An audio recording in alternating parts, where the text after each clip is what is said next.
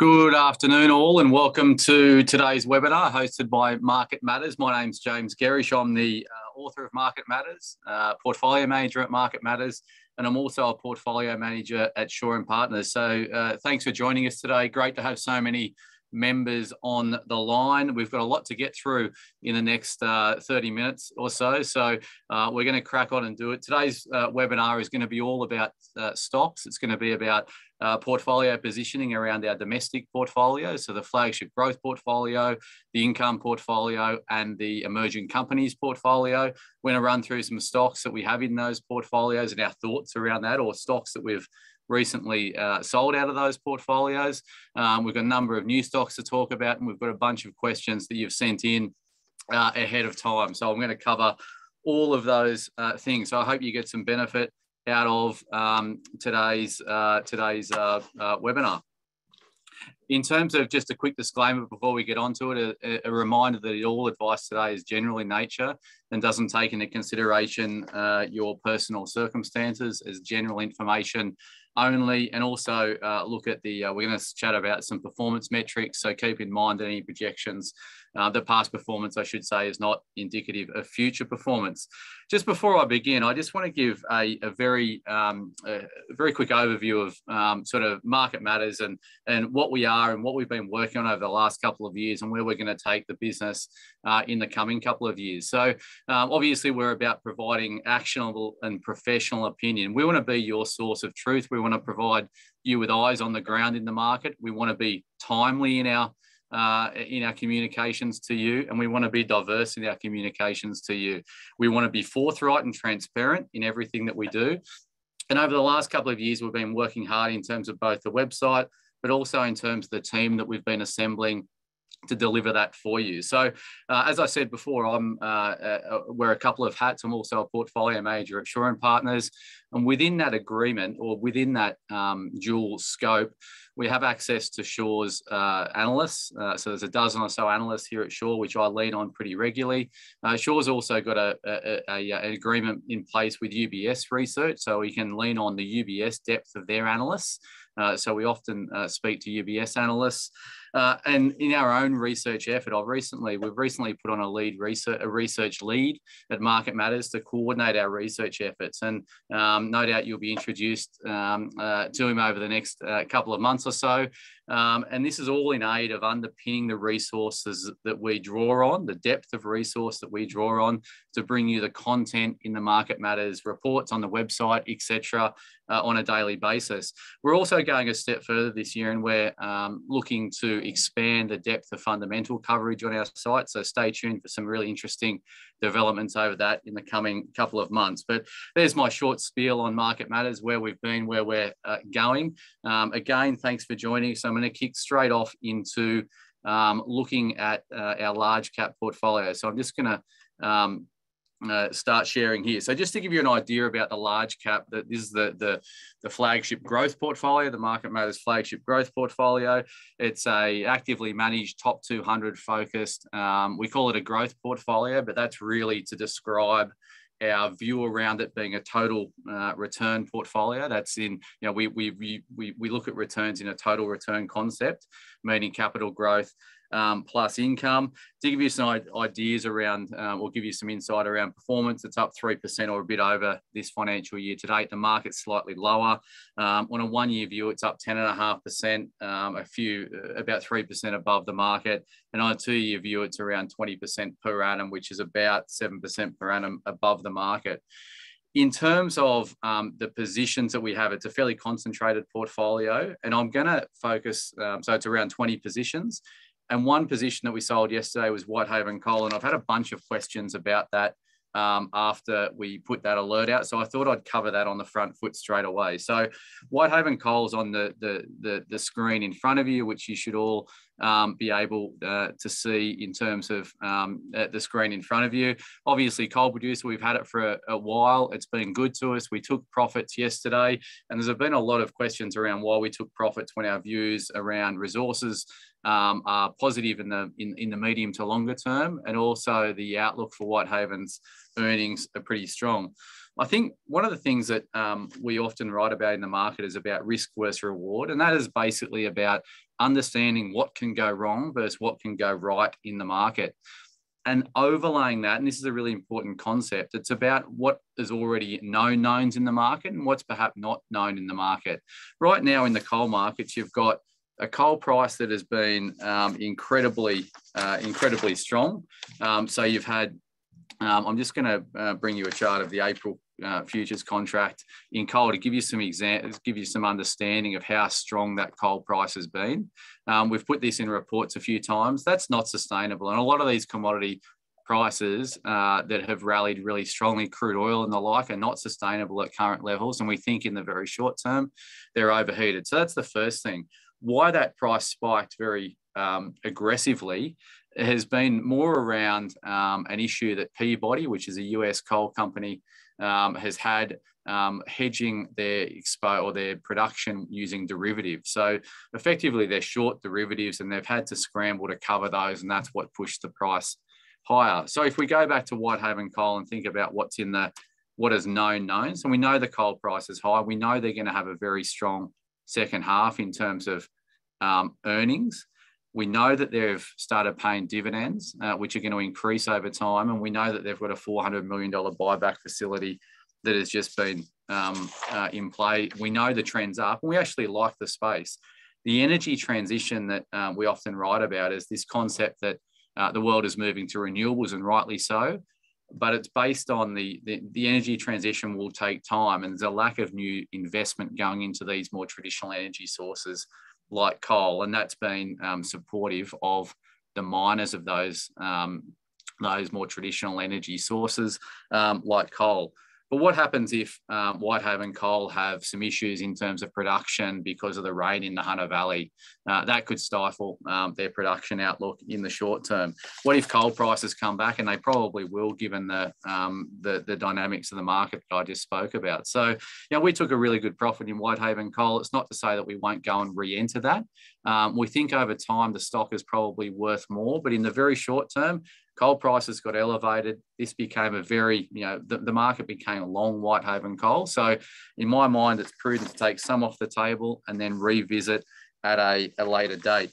Another stock that has been under a fair amount of pressure is Aristocrat Leisure that we hold in that portfolio.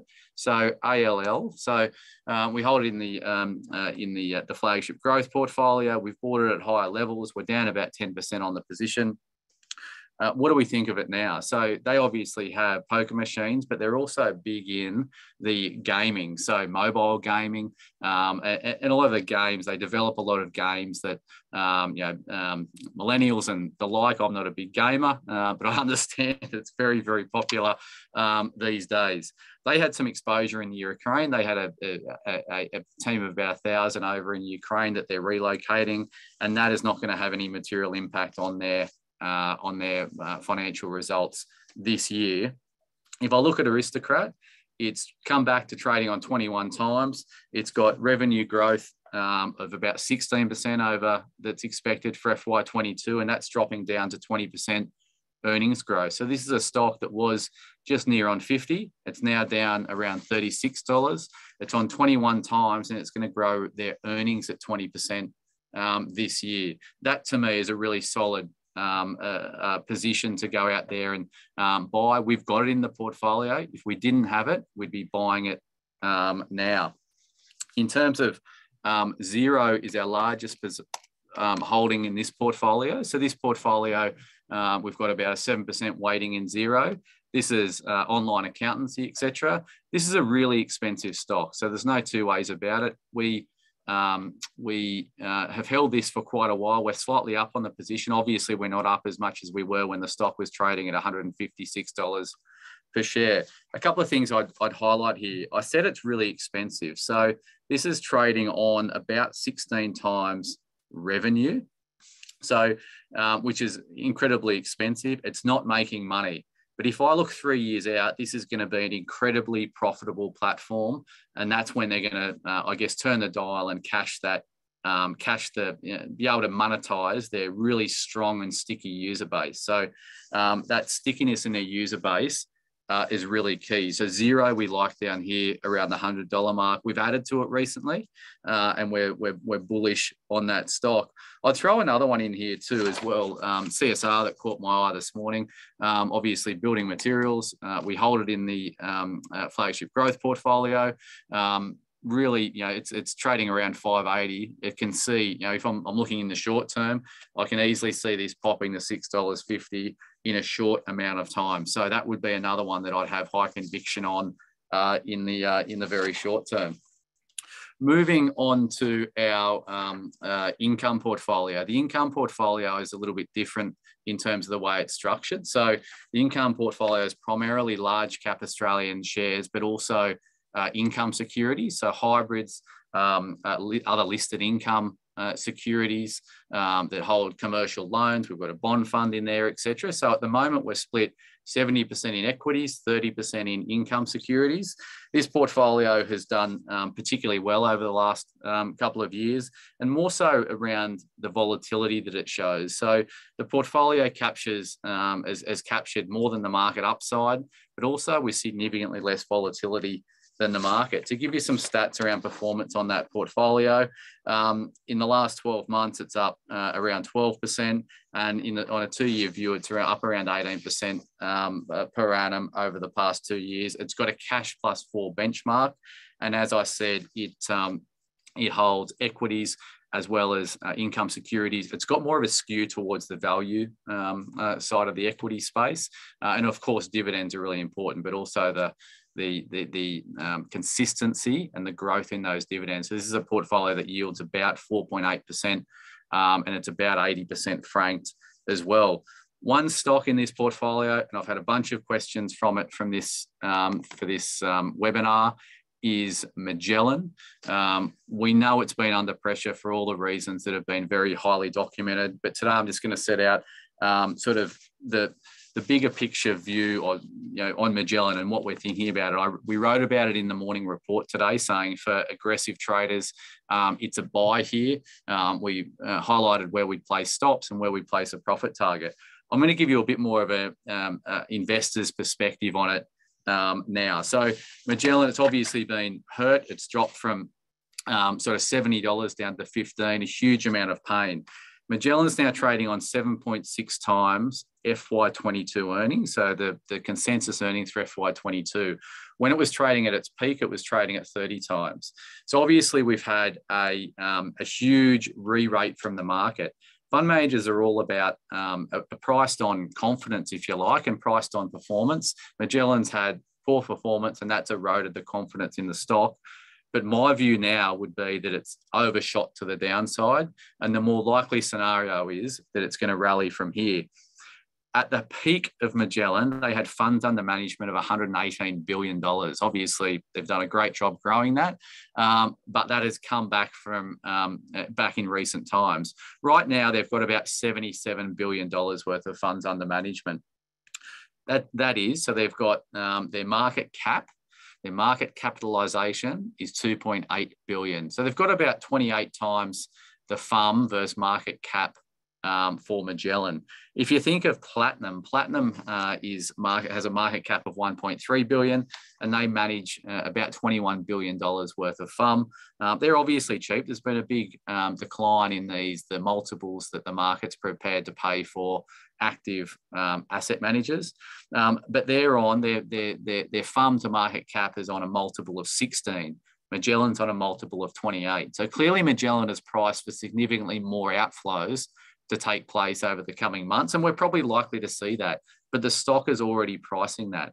The other interesting aspect that we had a question on is around the option issuance that was recently announced. So what Magellan are going to do is going to offer or give shareholders one option with a strike price of $35 with an expiry in 5 years' time for every 8 shares that you own. So you get a free option for backing and staying with Magellan, and they will have value if the stock price is above $35 in 5 years' time. Why that is important? It's not around the it's not around the view they've taken on shareholders. I know they've brought shareholders in for the ride, which I think is positive. It's around the deal that they've put, which is similar in nature for their staff.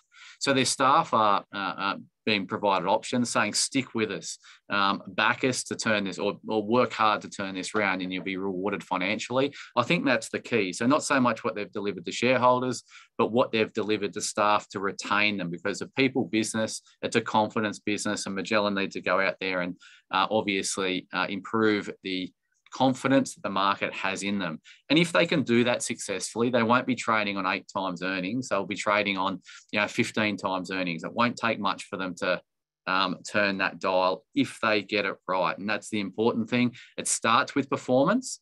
It starts with performance, so improving performance. Then it ends with maintaining that consistency of performance and building out the market view of the Magellan team, not just one front man.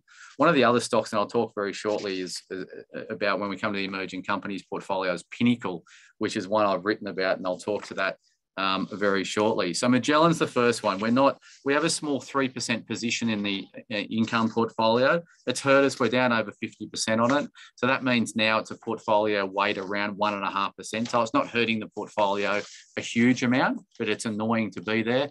Do I think the stock will go up in time? I do.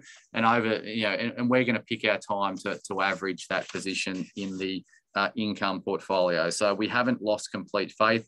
There was a question that I'll get to just now, just around, is Magellan like a Zip? They're completely two different business models. They're completely two different risk profiles. And I'll touch on Zip and tell you why it's a lot different to Magellan when we get into the emerging companies portfolio, because we still unfortunately own that stock with a small weighting in the emerging companies portfolio. The other couple of stocks for the income portfolio that I particularly want to talk about now. The first one was GEM, which is G8 Education. This is our last portfolio addition for the income portfolio. This is a really interesting turnaround story. It's cheap. It's obviously involved in childcare. Childcare has been a really difficult sector to be in over the last 2 years. It's very similar to aged care, and aged care is actually a sector that I think we should be spending some time looking at as well. G8 Education is all about occupancy levels, so improving the occupancy levels they have across their facilities. They have improved the balance sheet over the last year or so. They raised equity, and now they have got their business in the right possible point to now grow it. So we bought that, and it's now dropped 9% since we bought it. It has gone ex-dividend today. Nothing has really changed in that. So we've got a 3% holding. It's not huge, but I think that's one that is a really good, inexpensive turnaround story that will do well over the next 12 to 18 months as their story gains traction and the turnaround becomes more well known by the market. And that's sort of the type of stocks that we like to look out for in this income portfolio that has, as I said, has done particularly well over the last couple of years. AGL Energy has been getting a lot of airtime. We obviously bought that in the 5s. It's now up around 7. Cannon Brookfield lobbed a bid at $7.50. They then increased that to $8.25. AGL is not engaging. I was slightly disappointed that the board didn't engage with that offer at $8.25 and simply rejected it. I do think there is more underlying value in that operation than $8.25 implies, but from a selfish standpoint, we probably would have been sellers at $8.25, given where we've bought that position. But for now, I'm not a seller at $7.24, and I'm more on the buy side. I think the value of their assets is uncomfortable and curly as their coal generation assets are.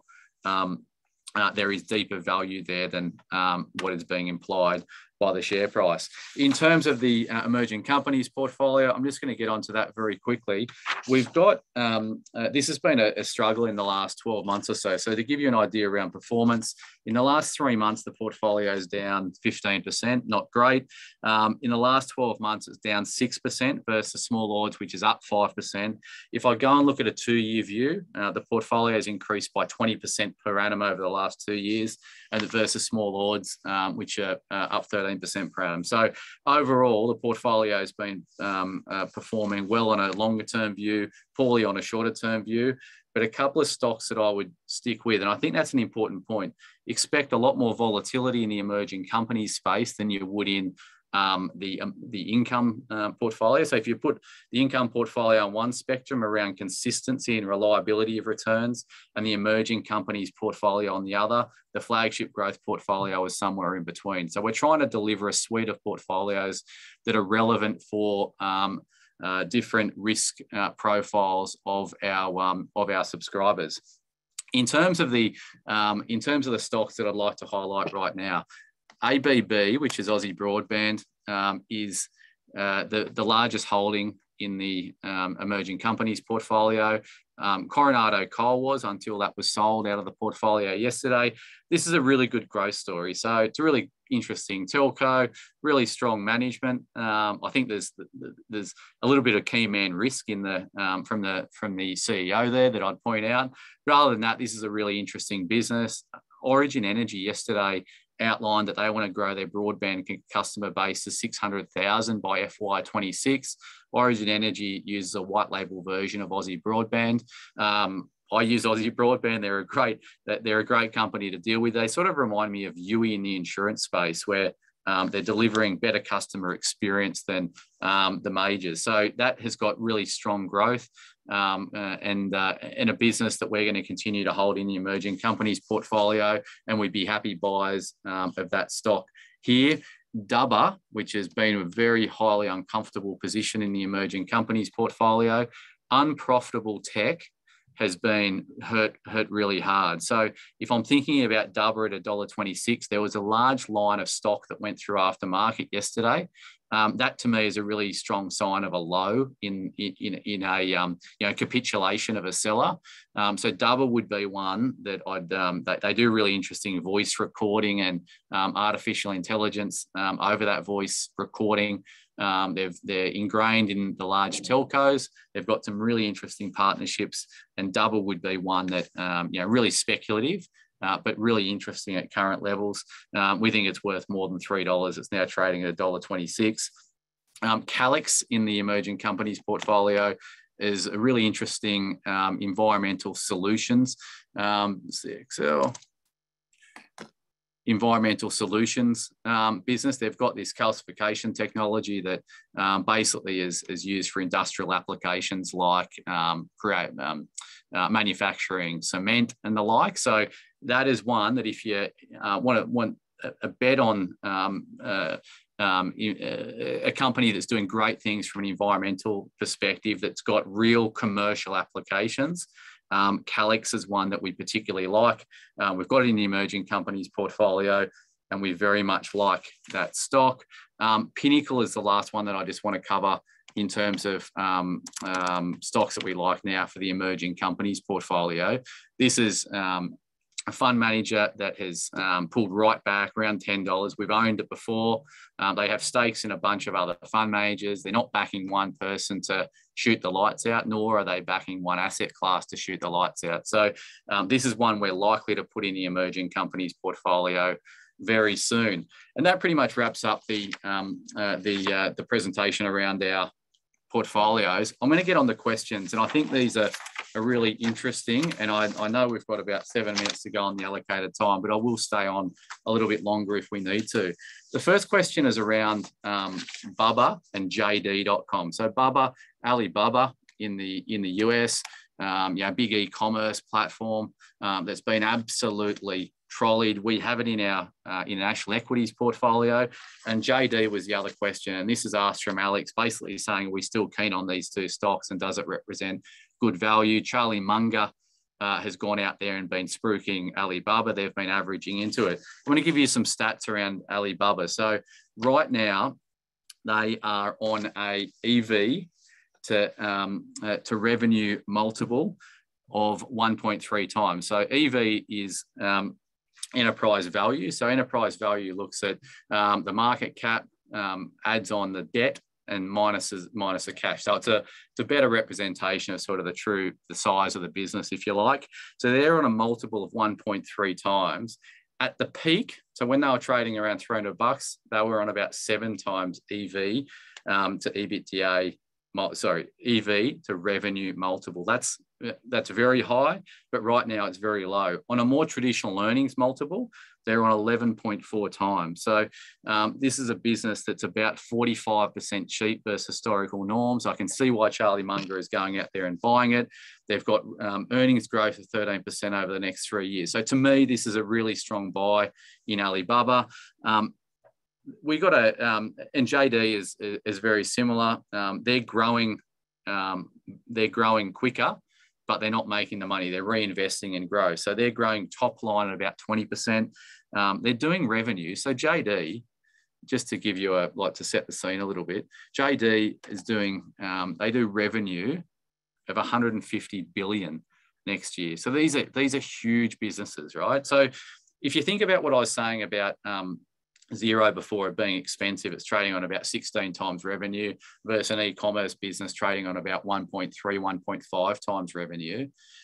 The revenue, why Xero trades such a big multiple is the customer base is a lot stickier than someone that goes onto an e-commerce platform and makes a purchase one-off. When you're ingrained in a business like Xero, when you've got all your accounts on a business, when you're paying a monthly subscription, those customers are a lot stickier than a one-off transaction on an e-commerce website. We got a stock, and we've still got in the emerging portfolio very wrong, and it was Adore Beauty.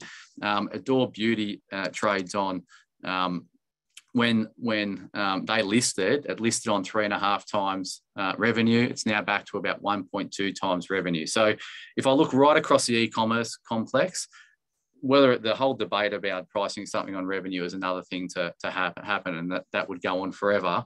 But they've all come back a very long way. They're proper businesses. They're businesses that are earning, that are making earnings, and they've got good futures. So I think now is the time. JD is one I'd be certainly happy to buy here. Bubba is the other one I'd be certainly happy to buy here. There's a question here about our sale in Oz Minerals from Bernie, and should he be selling Northern Star and WGX with gold trading above 2,000 a tonne? So Northern Star. So I'm not particularly bearish on gold. We've got or bullish on gold. So gold is trading, as you may mention, I've traded up through 200. It's now come back a little bit. I think you need to have gold in your portfolio given the conditions, given the backdrop from a geopolitical standpoint. We've trimmed our gold position into strength. We'll be buyers again into weakness.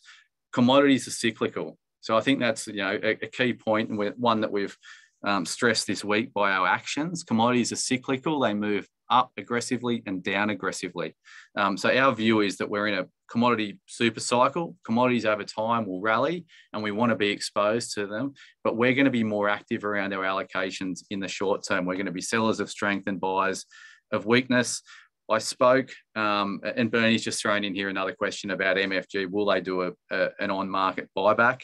I'm not sure about the buyback, Bernie. I think if I was Magellan, I'd be keeping cash for safety rather than buying back stock at this current point in time.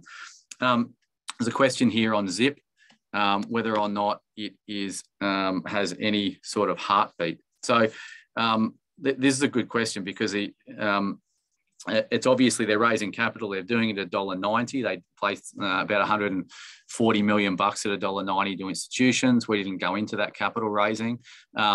They are going to, shareholders will have the ability to buy a 2% discount to the 5-day VWAP. So is this a proper business? So the way they make money, what's important for Zip is obviously they've got to get on merchant platforms. They've got to acquire customers.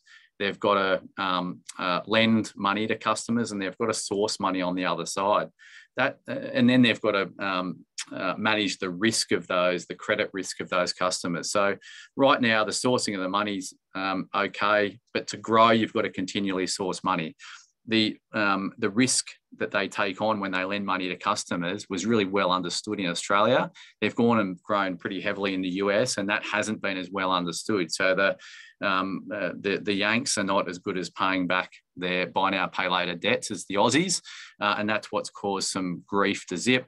They'll change their risk metrics, but that change to risk metrics has an impact on top line growth. So for now, look, it's been a disaster in the last little while.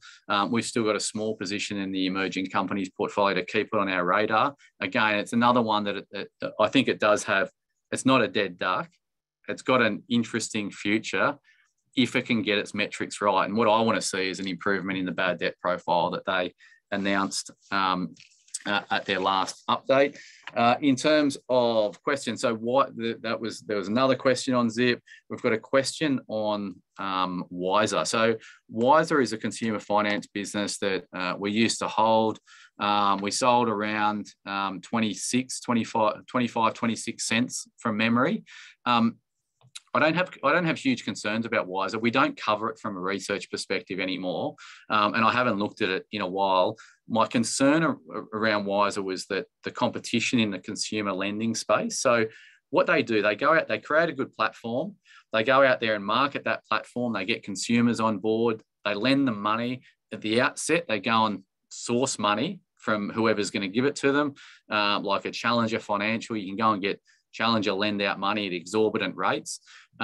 As time goes on and the runs on the board they get, they can source cheaper funding. They can ultimately securitize their own loans and source funding a lot cheaper than they can from the outset. And that's what they've done. And that's the bull case for why Wiser will be a success in the long term. If they can continue to grow the number of loans they're writing and then continue to source funds at cheaper and cheaper rates because they're managing those loans very well and the market's got confidence in them, they will create a really strong business.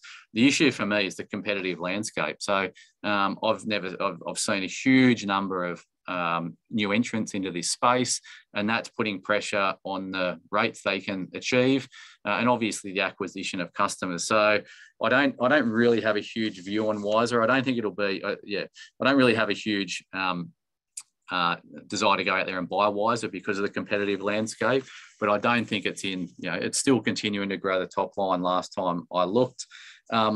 Just a question here on commodities. Do I if the correction is short and sharp, could one miss that buying? So this is from Debbie. Overall, Debbie, I would be, you've got to be buyers of excessive, sellers of excessive strength in commodities. So rather than going out there and selling weakness, I'd be a seller of strength in commodities. We'll be a buyer again of weakness in commodities. We like the medium-term prospect in the commodity space. If you look at if you look at a lot of commodities out there, like BHP is our major proxy, right? So we haven't sold BHP. We've kept large positions in BHP. We still like it. But up at these levels, we're more of a seller than a buyer than BHP. We sold Santos probably a little bit too early. It popped above $8, but would be, our preference in the energy space is Woodside. We're going to get some Woodside shares in our bet through BHP. Would we be a buyer at these levels? No, because crude oil and coal and nickel and all of those things, the world doesn't work at prices they're trading at now. So they revert. There's no cure for high prices than high prices themselves, and these will revert. So I think the important takeaway from all of this is that you've got to remain active in the commodity space. In terms of questions, we've got my 20-year-old daughter has just started investing, and I appreciate the incredible geopolitical and local complexities. What should she be doing? How should she go about it? So, Mac, this is a really interesting question. I think that the first thing is about teaching or encouraging to think like an investor. So looking at the big wide world out there and thinking as an investor. And I had an interesting aspect or a thing with my own daughter recently. My eldest daughter's 10. She bought some shares for the first time. I actually lost a bet, and part of the bet was she got to choose what shares she would buy. She got $500 that and she goes up to YGA near our place and she buys lollies occasionally and she likes that. And I've got her to think about IGA as a business and how the ownership structure works, and now she follows it. She owns some shares in it, and then her to look at the bigger picture, brands that she's interacting with or places that she's going that she really loves, and then dig into the financials that underpin those companies. And that's, the first and biggest thing that I would say is think like an investor. Because once you're an investor, as most people on the call would know, you think like one over time, and just that, that longevity of thinking like an investor throws up so many interesting observations and investment ideas. JRV is a Jervois is a question from, I can't see actually who it's from, but this is a stock we actually cover from a research perspective through Shaw. Our analyst, Andrew Hines, loves it. In cobalt. Cobalt's obviously used in lithium-ion batteries. They've got a really good management team, as you may mention of. So we like it. It's a little bit speculative for us, for our our large portfolio. It's capped, I think, at about $1 billion.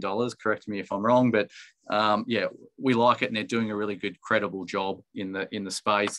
There was a question on Syra Resources as well, SYR. I actually like Jervois better than SYR at this point in time. Virgin UK is a stock from a question from Jeff. Is this an opportunity to increase our exposure? Yeah, I think we took that opportunity, Jeff, this week. We've increased our weighting into Virgin Money. You think about what's playing out in Europe, and obviously in Ukraine and Russia is very disheartening and really upsetting. A lot of these European exposed stocks have been kicked to the curb as a consequence of that. Virgin is exceptionally cheap on a global context. UK-based banks are cheaper than Australian banks because of the competitive landscape over there, but still it's cheap, and it's got this digitization strategy that I really like. So Virgin below, around this $3, we bought it recently. We've added to it recently. We've now got a reasonably large position in Virgin UK, or Virgin Money, I should say, in our flagship growth portfolio. Moving on to other questions, we have. I'm currently holding Woodside shares. I'm currently holding Woodside shares at $43.32 per share. Although the price has gone higher recently, it's still in loss territory. What should I do effectively? I think the first thing I'd say is forget the price that you paid for something. It's worth what it is today. I constantly, it's a battle to forget the entry price, but you really need to be investing for today and what the likely future is going to be. So, we sold Santos this week. You could use that as a proxy, and we will re-enter at lower levels if it goes down there. Not Santos, but we'll be buying Woodside. We think that's a better exposure to the oil and gas thematic over the next 1 to 2 years. Santos has got some challenges following the acquisition of Oil Search and the capital they require to develop some of their assets. JLG, a question here from Kel, is thanks for your work, you guys, absolute rock stars. Thoughts on JLG considering all the insurance related work that will be coming up? So JLG are non-residential construction company. They do a bunch of other things. The MD, Scott, I forget his last name, owns about 20% of the stock. They're not cheap. They trade on about 40 times, so they're not cheap, but they will have a really strong pipeline of work going forward. So it's he's got skin in the game. He runs it like a more of a private enterprise that really is a good business. So I guess the key takeaway, yes, you're right, there will be more work for it. It's expensive, but it's been run really well, and you can see the trend on the chart is pretty exceptional. So it's hard to say anything but positive things about JLG. I've got what is your consensus on gold, and by extension the big Aussie gold miners in the near term? So I think gold will probably cool here in the near term. So we reduced our gold exposure through Northern Star recently. And Newcrest, you can see there that it's found a bit of resistance above $27. So we're going to continue to hold Newcrest. We're not going to sell it here. But I think in the short term, the gold stocks will track lower. So we'd be buying, if we were buying or adding to Newcrest, we'd be doing it sub $25. So just, the key point is around being active in these exposures, selling the strength that we see playing out there. There's about 5 questions or so here. Why did P&O price drop so much? And is it likely to perform better? That's a really good point. So the P&I share price dropped because a lot of fund managers were dropping. So P&I invests in fund managers. When you've got Magellan trading, as I said before, on 8 times earnings, you've got Platinum trading on a similar multiple, Perpetual, Janus Henderson, etc. P&I was trading on sort of 30 times earnings. So if you've got, they own a bunch of unlisted fund managers. When the listed fund managers fall away and the valuations decline, then only naturally you would imply a lower multiple for the unlisted managers. So P&I is a really good business. As I said, we will likely put it into our emerging companies portfolio very shortly. Craig's asking about a price target in terms of Woolies. I can see Woolies trading back up to the top of its range. I know that it's been obviously under pressure from supply chain issues, but if we can get $40 out of Woolworths and pick up a dividend on the way, we would be mad not to do so. In terms of where are the other questions? So why are we still holding South 32? We don't hold South 32, unfortunately. Wish we did. You raised the possibility of Tesserent in any update or thoughts. We only wrote that about Harry wrote that. Harry manages our emerging companies portfolio. The emerging companies portfolio has, Tesserent, I think about a $200 million market cap. It's probably a little bit small for that portfolio. So yeah, interesting stock. I remember listing it I think 15 years ago. I looked at listing. The company I was working for was listing Tesserent. Anyway, I haven't looked at it a lot since. He quite likes it, but there hasn't been. We're waiting until they can get some traction on the board, but the market cap of 200 is probably a little bit low for us. Michael asks, what is your preferred sector exposure? Would you prefer VUC or Macquarie? Depends your view, right? So Macquarie is a really good long-term position that will continue to do well over time, but Virgin UK probably has more upside in the short term. So it's right at the bottom of the range.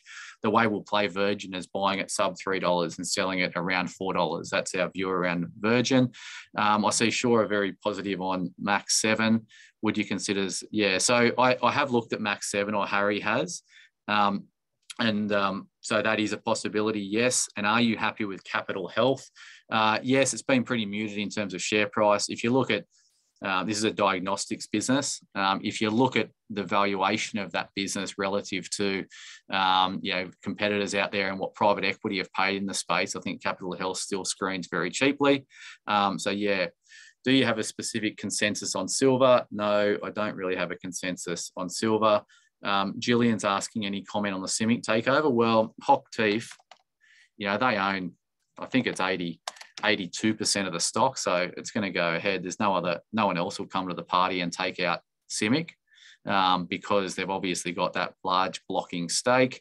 And then with some more questions on gold, which we covered. I'm going to wrap it up there. I've gone slightly over. It's 12 past 1. The bulk of you have stayed on there, so thanks very much for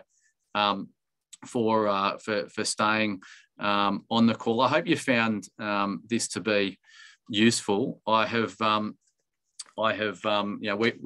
to continue to do more webinars on different topics.